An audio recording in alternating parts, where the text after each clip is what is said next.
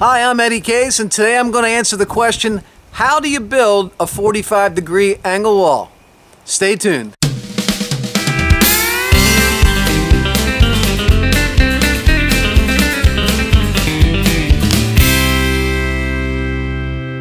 Alright, so here's a typical outside corner display that I shot together before I turned the camera on. You can see our wall comes straight down and turns and goes on a 45, and we've got built into the corner here, the outside corner of this 45, solid blocking. And these pieces are custom cut and inserted in there, and that's what I'm going to show you how to do in this video.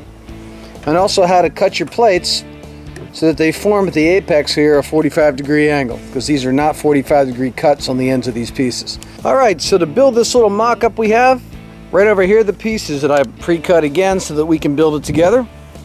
I've got 4 studs. My wall's only going to be 16 inches tall, so I just got 4 short studs. Your wall's going to be 8-9 feet tall, depending upon what you have in your home. I've got my top and bottom plates with the angle cut on the end, and that angle is 22.5 degrees. Back over to our model. 22.5 plus 22.5, when you put them together, make the 45-degree angle. And then we've got the special blocking right here. You can see there's 2 pieces here. This was originally just a hunk of 2x4 that I cut a 45-degree angle on. All right, and then when I cut it 45 degrees, I take the cut rip piece, the smaller of the 2, and I just slide that right up on top of the other piece. So you end up with something that looks like a wedge. And then that wedge on our model here gets inserted right there. Alright, right between this stud on the end of the wall and this stud, there's going to be a big void in the middle. And that's where you're going to insert this piece right here. The little rip on top, okay, forms like a triangle, but that triangle gets inserted right in there, okay? Right at the apex. And there's only 2 cuts that you're going to have to make on this project. The 22.5 degree angle in the end of your 2x4 studs. And to do that, we just come right over here to our miter saw. We set the miter saw to 22.5. We take a chunk of 2x4, our stud, we stick it in the saw, and we go ahead and we just cut 22.5.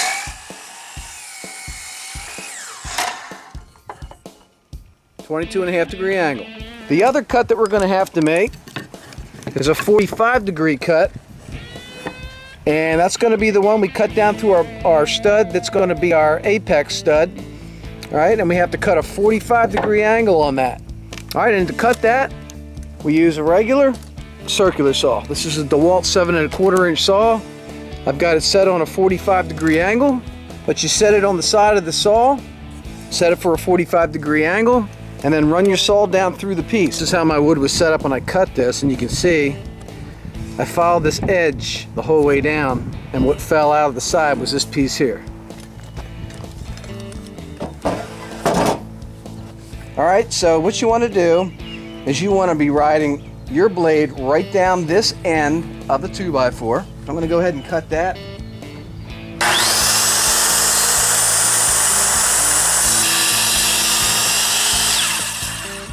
And there you can see we've got our 2 pieces. All right, the same 2 I showed you at the beginning. So take your little rip off the end, one you just cut, the 45, and just flip it up top, and you can see how the very end of this piece here kind of just fits perfectly over top of the other piece. Amazing, right? All right, let's take this over to the sawhorse and build this wall. Okay, so you have all your wall studs cut. You have your top and bottom plates cut to length, the way that you have it laid out on your floor, which everybody's walls are going to be longer and shorter.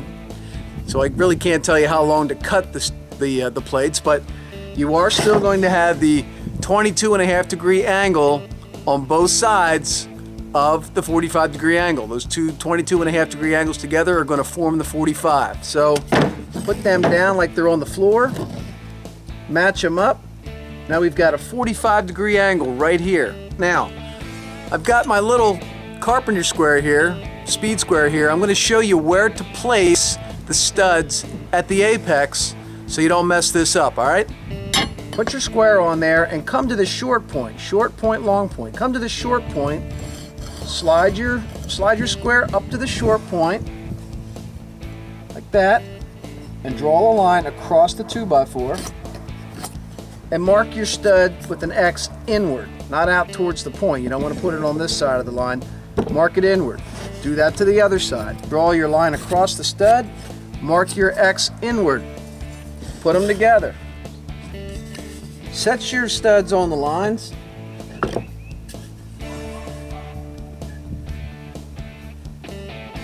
Just like that. Now, this is the outside corner, but look right here. There's nothing to nail the drywall to right at the apex, right at the furthest outside part of that 45-degree angle. So that's where that piece comes in. That piece that we made out of the rip, all right, where we flip the piece up on top here. All right, that funky wedge-looking piece. That is going to go right in here, just like this. Ta-da! Now you've got solid meat coming down and around your wall, okay? And all you do now is just maybe every foot or so coming up the wall, just shoot a nail in about every foot going up, and that'll pin that piece right in the middle nice. All right, now you don't put this in, you don't put this block in the middle until you actually build your walls. So what I normally do is just build my walls on the floor, fasten everything together, do something like that. All right, so your walls will be 100% built, shot to the floor. If you're in a basement, the bottom plate will be treated, it'll be shot to the concrete, the top plate will be shot to the floor joist. Then you'll back and you'll insert your wedge piece. All right, the wedge piece will go in there like that. Okay, one other thing that I like to do before I insert my apex stud into the corner, after I have it all ripped and ready to go, rather than put it into the corner in two pieces, I like to fasten this small fragile piece to the bigger piece with a pin gun. Okay, I have a little finish gun here, a little brad gun. I have 1.5 inch brad nails in this gun. I'm just going to tack this piece to the other piece, set it in there, so it stays symmetrical, and that'll keep it. That's all you're going to need once you get it into the wall. That'll hold it. Plus, I'm going to be nailing through the sides of the two studs on each side of the apex as well. But this helps knit that little piece to the bigger block. So I use a little pin gun. I'll just put like 3 in there.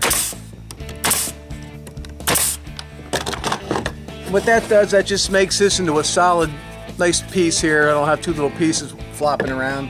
And then I can insert it into the corner in one nice big piece. And there you have it. So that's it. That's how easy it is to build a 45-degree wall. Not rocket science. I'm Eddie Case. I hope you enjoyed this video. If you haven't subscribed to my channel, please do. I'm going to try to put out a video every week to help you guys with your basement projects, your kitchens, your bathrooms, whatever. I'll try to make it interesting, and I'll try to make it a tidbit that you can actually use to help you get through your project. Take care, and I'll see you on the next video.